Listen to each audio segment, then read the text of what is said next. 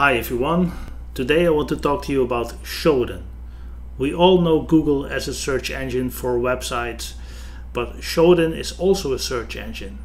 But this search engine is really based on the Internet of Things devices. Internet of Things are usually small devices with an internet connection. Can also be security cams, for instance. Most of the time, hopefully not in 2021, these cameras are installed with a default password and nobody bothers to change that password.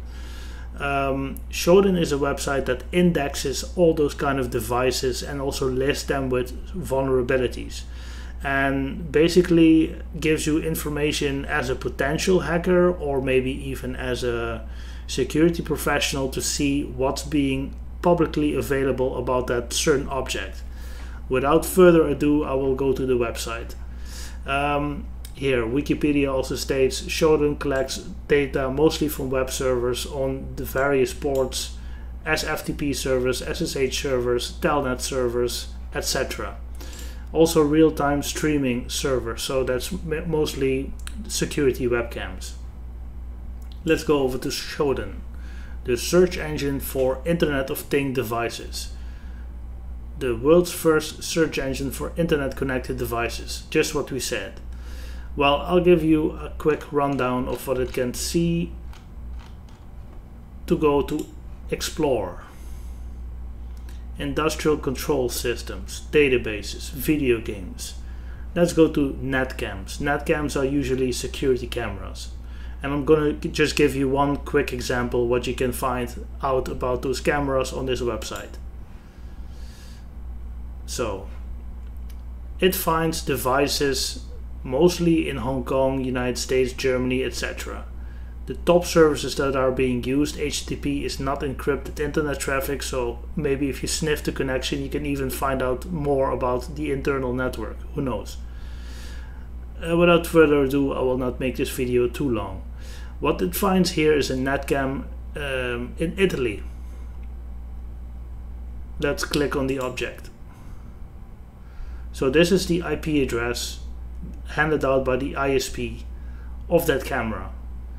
What kind of ports are being used on this camera? Port 22 SSH, this is web traffic, and this is HTTPS traffic. It uses SSH 2.0, TCP, SSH, it even has here an SSH key. It has a certain fingerprint and it shows you the key algorithms that this SSH connection uses. So it's all being sniffed out. It's kind of ridiculous actually. And here, CVE is a common vulnerability database, CVE. I will show you real quick. CVE, beveiliging is security. This is not the one. No, just a second. I'm sorry. CVE vulnerabilities.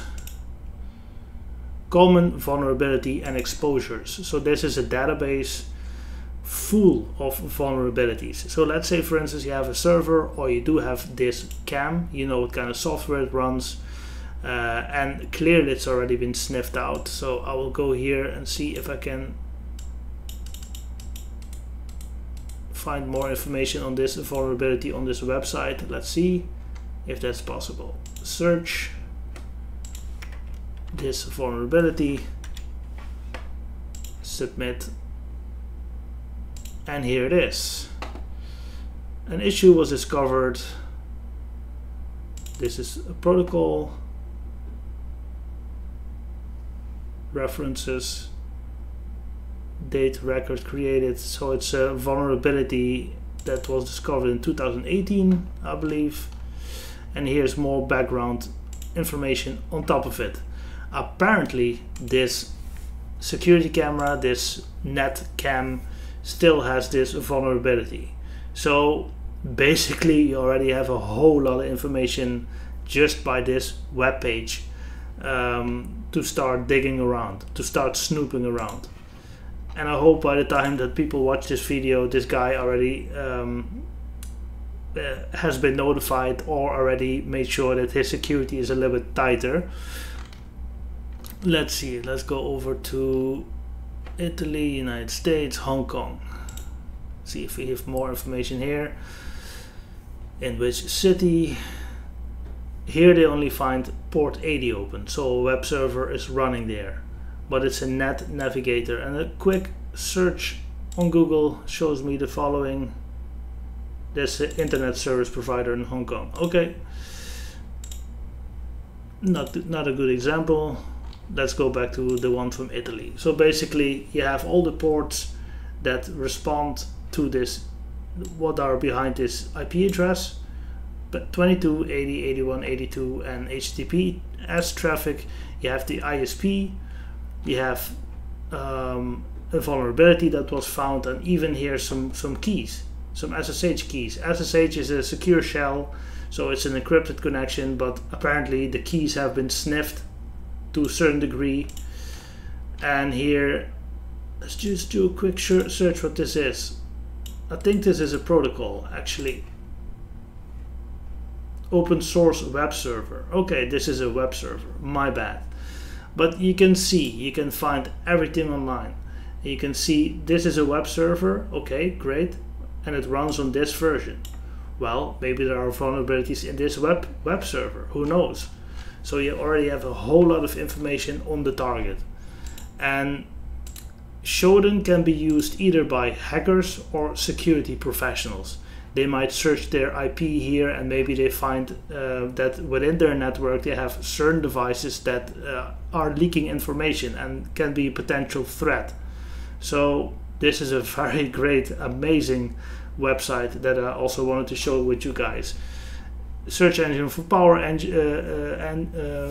power plants, refrigerators, security cams, buildings, basically everything with an internet connection. And many times Internet of Things devices are not patched regularly, and usually, well, I hope not in 2021, but people just install them with default password and username. So it's very easy for people to get into it, especially if they don't have a firewall on the other side, making sure that the rest of the world can't just log in remotely to their webcam. I hope you guys learned something. If you have any questions about this, I'm not an expert on it yet, but I do think I get the big picture of things.